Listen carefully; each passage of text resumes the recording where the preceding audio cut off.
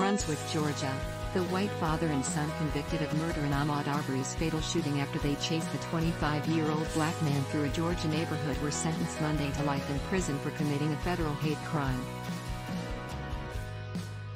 U.S. District Court Judge Lisa Godbey Wood handed down the sentences against Travis McMichael, 36, and his father, Greg McMichael, 66, reiterating the gravity of the killing that shattered their Brunswick community and became part of a larger national reckoning over racial injustice. Both men were previously sentenced to life without parole in a state court for Arbery's murder. A young man is dead. Ahmaud Arbery will be forever 25. And what happened the jury found happened because he's black, Wood said. In February, a federal jury convicted the McMichaels and neighbor William Roddie Bryan of violating Arbery's civil rights, concluding they targeted him because of his race.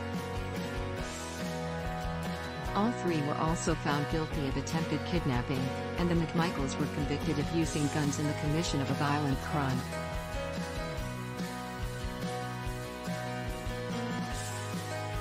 The McMichaels armed themselves with guns and used a pickup truck to chase Arbery after he ran past their home on February 23, 2020. Bryan joined the pursuit in his own truck and recorded cell phone video of Travis McMichael shooting Arbery with a shotgun. The McMichaels told police they suspected Arbery was a burglar, but investigators determined he was unarmed and had committed no crimes. Read more: what Ahmaud Arbery's death has meant for the place where he lived before the Monday sentencings. Arbery's mother, Wanda Cooper-Jones, said that every day she feels every shot fired at her son. It's so unfair, so unfair, so unfair that he was killed while he was not even committing a crime. Greg McMichael addressed the Arbery family, saying their loss was beyond description. I'm sure my words mean very little to you, but I want to assure you I never wanted any of this to happen, he said. There was no malice in my heart or my son's heart that day. Outside the courtroom, Cooper-Jones responded to his statement. I think he realizes that he made some horrible decisions. Unfortunately, his apology doesn't bring back my son, she said.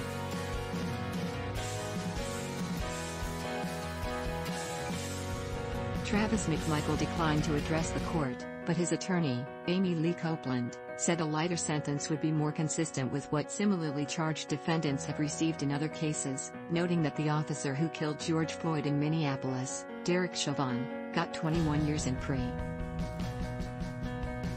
Greg McMichael's attorney, A.J. Balbo, also cited the Chauvin sentence as well as his client's age and health problems, which he said include a stroke and depression.